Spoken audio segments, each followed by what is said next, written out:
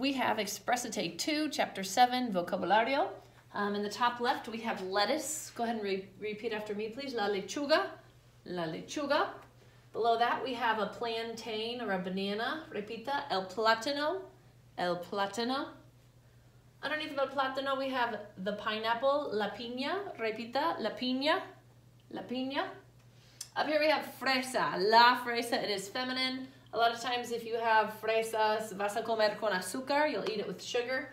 Or in a lot of Spanish-speaking countries, they'll have fresa con crema, strawberries and cream.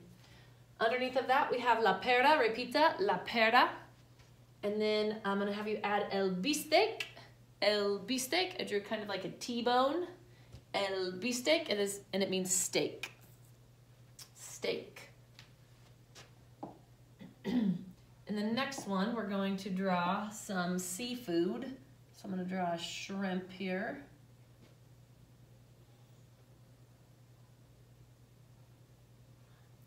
Or we could draw fish. In a lot of Spanish-speaking countries, when you eat fish, the head is still on the fish. And the tail.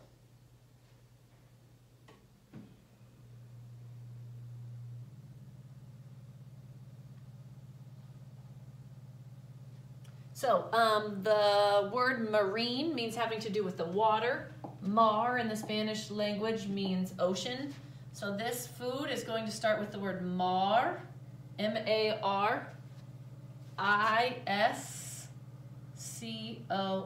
Mariscos means seafood. Mariscos, comida del mar. Comida del mar. When you're done drawing that, we're going to draw a menu. It is spelled exactly the same as English, but pronounced el menú. El menú. Masculine. I have to memorize that because you cannot tell by looking at it if it ends with an O or an A. El menú.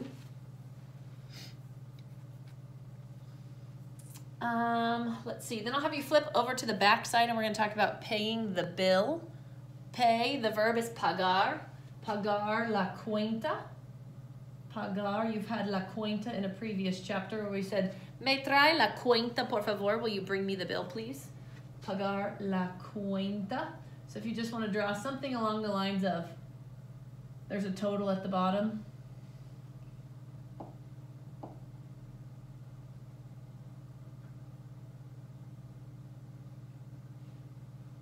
Price is over here. $34. Pagar la cuenta. In most Spanish-speaking countries, if you want to pay your bill, you have to ask because they expect you to just visit with your friends at the dinner table after you're done eating. It's called sobremesa, or just chatting about the table. So pagar la cuenta would be to pay the bill. Pagar la cuenta. Next, we're going to draw two different liquids that you can put on a salad. In the country of Spain, olive oil is very a big part of their diet. If you travel to Spain, a lot of times people bring olive oil back as a souvenir. So we're going to talk about olive oil and vinegar. So we'll just draw kind of like a bottle. A lot of people cook with olive oil. So it's aceite de oliva, O-L-I-V-A, aceite de oliva. If you want to draw an olive on there, that might help you remember what it is. Aceite de oliva.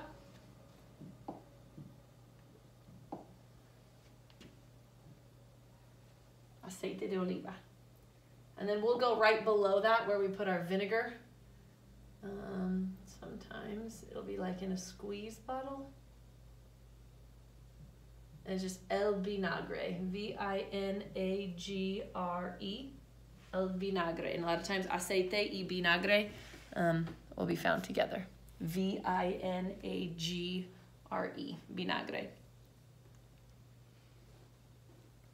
Okay, and the next one we're going to draw little sandwiches. Little sandwiches that you eat with your boca. So they're called a bocadillo. Bocadillo. Little sandwiches, kind of like appetizers. Bocadillos. If you go to Spain, they'll have a lot of places that have tapas. Tapas, which are just little appetizers for the most part. Draw one of those little, oops, sticks in it, like one of those fancy little toothpicks, you know?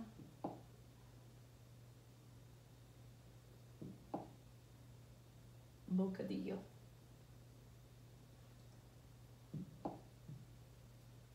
B-O-C-A-D-I-L-L-O. Clase, repita while you're drawing bocadillo. Bocadillo, which is a little sandwich. After bocadillos, we're going to draw flan. Flan is a dessert that you can get at most Mexican restaurants. The word in English and the word in Spanish is the same thing. But what you do is you bake it in a dish and everything caramelizes on the bottom. So then when you flip it over, it's the shape of the pan and then it's all caramely on the top. When I was working at a school with a lot of native speakers, sometimes for their birthday they would bring choco flan. So here's our kind of caramelized flan. El flan, F-L-A-N, el flan, and it's a dessert. They used to have it at the Mexican restaurant, then it went away for a while, and then it was back. So I don't know if it's on the menu right now or not. El flan, F-L-A-N, el flan. There will be more words that we're going to add. We'll be talking about coffee and tea. So let's go ahead and add el té. So go ahead and draw a little mug, but there's going to be a little tag hanging out of it because it's tea. El té, T-E. If you'd like to add sugar with your tea, you can say té con azúcar, or té dulce would be sweet tea. El té. You already know that coffee is el café. El café. Then we're going to draw some garlic. This is a clove of garlic. El ajo. El ajo is garlic. And then we're going to draw a bowl of noodles. And those are los fideos. So you can go ahead and finish up any of your drawings that you didn't get done, since I kind of went through relatively quick. But that is what our picture dictionary will begin with, and we'll be adding some more vocabulary to beef that up. So go ahead and put those into the picture dictionary section of your binder. It wouldn't hurt to go over and pronounce those words with your neighbor again, just to work on your pronunciation. And have a great day.